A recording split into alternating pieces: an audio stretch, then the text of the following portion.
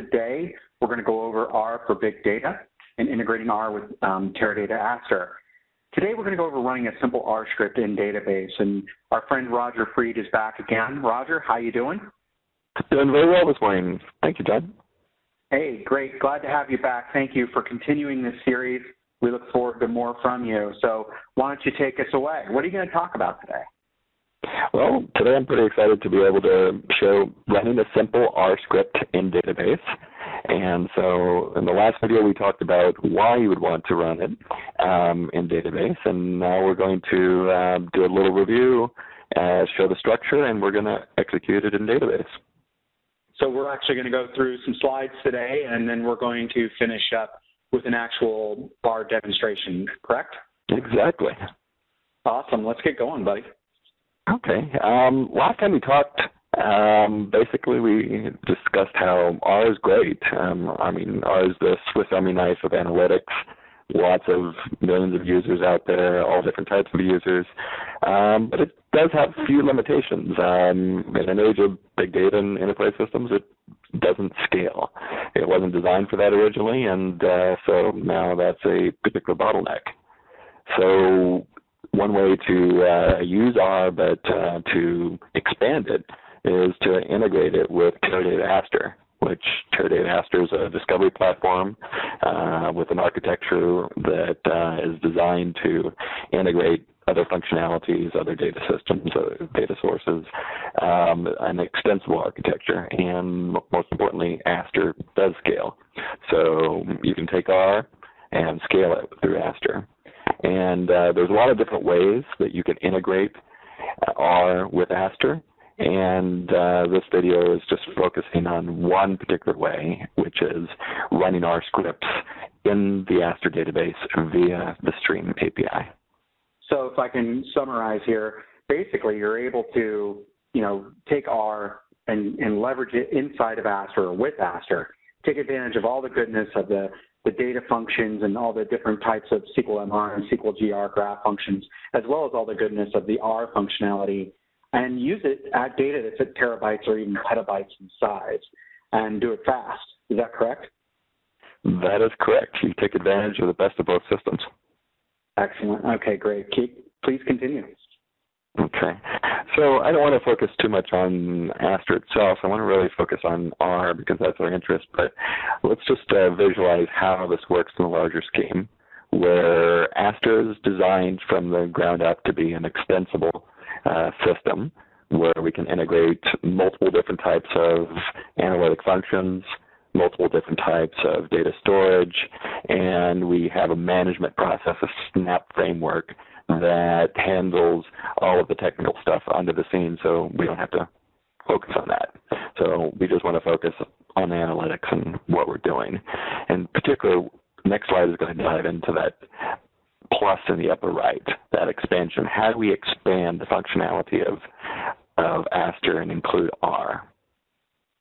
Really defining a centralized analytics hub where you can do many different things from one place without having to jump around to different form factors or jumping around to different environments. So this is exciting stuff. And R is just one of those areas that you can plug in. Is that where you're going here? Exactly. R is just one of the different ways. It's a special way because Aster has made investments in R integration, and so we can use the Stream API path that exists for basically any code that can be executed at the command line. So some examples would be Python, Perl, C, the C family. So we can use the Stream interface with R, but as I mentioned, there's other architectures that are being designed for integrating R with Aster, and we're just going to be focusing on the Stream API today. Fantastic. So using the Stream API, what we do is we take a script from any particular language, we wrap it in the Stream API structure, which manages. The key management part is the management of the standard in and standard out. And then we push it into and execute it within the Aster database. So the focus here is that Stream API manages all those languages that have the basic standard in, standard out paradigm. And it starts at its core with just a command line, a simple command line that invokes the R script and feeds the script any necessary parameters or options. The Stream API wraps this one command line in a SQL wrapper that controls how the R script executes within the overall process. So the wrapper controls the the specific input data. It controls which Aster table, or we could feed it the result of a previous Aster function, or we can bring it from Hadoop or Teradata, or any source that's JDBC or ODBC friendly. And we could also determine the output, which could be the screen, could be an Aster table, could be the next step in an analytic process, etc. So here's the basic structure for the wrapper. Okay, the core here is the fourth line where it says script, and we're executing the R function basically. And we have the word script. We have, after that, the call to the R application, and then we just give it or feed it the specific R script that we're going to be working with. And right now, we're going to be demoing something that I just called the simple echo script. Okay. So you're invoking the actual simple echo script package via the stream operator, which looks very similar to the way our SQL-MR functions work, which is the select star from stream. Is that exactly what you're doing here, Roger? That's exactly what I'm doing. I'm using Aster's SQL-MR structure, and I am invoking stream as our function. I am feeding it or determining which table. It could be inputs 1, inputs 2, inputs 3. We don't have to tell or write specific details into the R script for which table. We can on the fly change the source. One moment we could be running the R function or R script on Aster data, and next minute we could be running it on Hadoop information. And we determine the output structure of the data. In this case, we're doing a simple echo function, so we're basically just echoing our inputs with the splat symbol. Excellent. So if anyone's really familiar with the way Aster already works and they really want to get involved with R, and this is just a way to easily really take advantage of all that R capability, as well as just taking what you already know with Aster, and it makes it very applicable, very easy. Is that pretty accurate? That's accurate. It's actually very easy conceptually and very easy to execute, as we'll demonstrate in a second. Awesome. I look forward to seeing it. So please continue, okay. Sir. So here's the sort of the basic script. This is what you would take, and then you would transform this to execute whatever type of function that you want. And you can progressively get more complicated, more interesting with what you're doing, and take different analytic approaches to implement the full power of MapReduce on a massively parallel processing machine. But at its core, all it is establishing a standard in for your primary input, which could be hundreds of millions of rows. The size limitations disappear when you get into the Aster paradigm. So this is boilerplate structure that you paste into the beginning of your code. You execute a function, and in this case, we have a very, very simple function, just copying the information, but it could be hundreds of lines, it could be 2 lines, whatever functionality you're trying to include from the R framework and run it on Aster, it would be executed here. And then you have the standard out structure, which you would, again, just paste in and then utilize.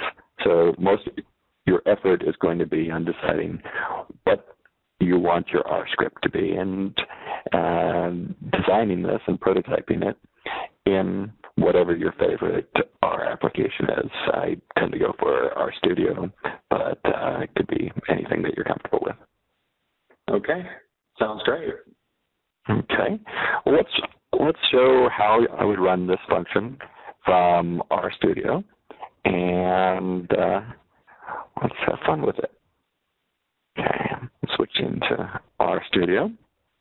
Okay, so now we're going through an actual live demo against an Aster platform, and you've got the RStudio package or application running, and you've got your script here. So is that fairly accurate? That's exactly it.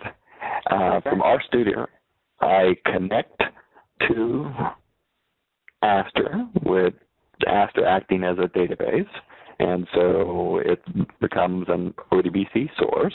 The standard way to connect to ODBC sources within R is with the R ODBC library. You've already installed at this point the ODBC connector for Aster and set it up. I've given it the name, the DSN, the name Aster. So I'm giving it my user ID, my password, and just this boilerplate structure, and establishing my connection. And once that connection is established, I can wrap simple SQL within the standard R structures and manage my Aster processes from RStudio or anything that is ODBC friendly. So in this case, I've got my simple statement that we saw before. I've added one additional option here, and this is a useful option that when you're running our scripts as opposed to R normally, R normally is a very talkative process. It outputs a lot of information and lots of stuff comes to the screen. And we just want a simple function to execute. And the vanilla option sort of quiets down R to the basics. What are we really trying to do with the script? So we're calling R, we're telling it to be a little bit quieter than normal in terms of text outputs, and we're giving it the script itself. And so let's go ahead and run this. Looks pretty straightforward from what you were doing, what you showed earlier in the slides. Yes. Take a look. Okay. So everyone who's ever put their hands in R tends to recognize the iris data set. And so here, all I'm doing is I am echoing from one Aster table. I'm pulling data from one Aster table, processing it through the stream interface, and executing an R function, an R script in database. And then in this case, I've decided to bring the results to screen, and because I want to see what I'm doing as I'm prototyping and testing.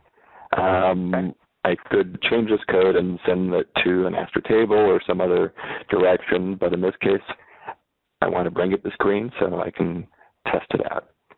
So I'm going to run the script, and the script is going to bring back from my Aster table, in this case, the iris data set. Fantastic. That's pretty straightforward and pretty easy to do, and I assume that I could just change that simple echo input function call into any of the R function calls that I wished, or that were at my capabilities, and be able to do those kinds of things as well. Is that correct? Exactly. So I would basically take this basic script, which has the standard in structure, the standard out structure, and I would paste my code, whatever it may be, here, and I would tweak the code to pull in from input data, or whatever you want to rename this, and I would have it output the data as results, and then I could execute the script. Now, Roger, you used R before you came to Teradata and joined our team. How much different is this from, say, your regular R experience, and how long did it take you to get up to speed with this capability here? Well, I think the most interesting thing was The types of things that I tended to skip over in the R manuals, wherever it said input-output, I tended to skip over that. And in the R classes, I tended to sort of zone out when people talked about input-output. But it's using the standard R structures for input-output.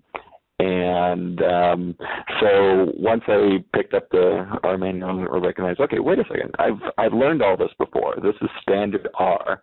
There's nothing new or Aster about what I'm doing. This is a standard process for integrating with any database or executing R scripts at a command line. And so these skills are transferable, easy, and as the R community knows, Google is one of the best sources, and there's plenty of information on how to execute R in stream and how to execute R with input and output structures. So in a nutshell, it was fairly simple for you to make the transition from standard R into Aster R. Is that a fair statement? Yes. In fact, I just refreshed my basic R and figured out, okay, wait a second, this is very, very straightforward. Okay. Excellent. Anything else you have to show us today with the demo? Actually, what I'll just mention is that on the next video, I'll start with this same basic script, and I'll start to add functionality to it. As it is right now, it does a very, very simple thing, but it's a trivial thing. We're going to start to add value to it, and we're going to start to manage the different input and output structures to, for example, output to a table, because obviously we wouldn't want to output millions of rows to screen, but we'll start to show how you can push all of the processing into Aster so that R doesn't have any, or the process that you're trying to run doesn't have the size limitations that R typically has. Well, I'm looking forward to that, and this has been an excellent video, and again, Roger, thank you very much for your time. I know you're very busy. We look forward to having you out again, and thank you very much. Well, thank you, John. I'm really excited to be here, and looking forward to the next video. Okay. Take care, Roger.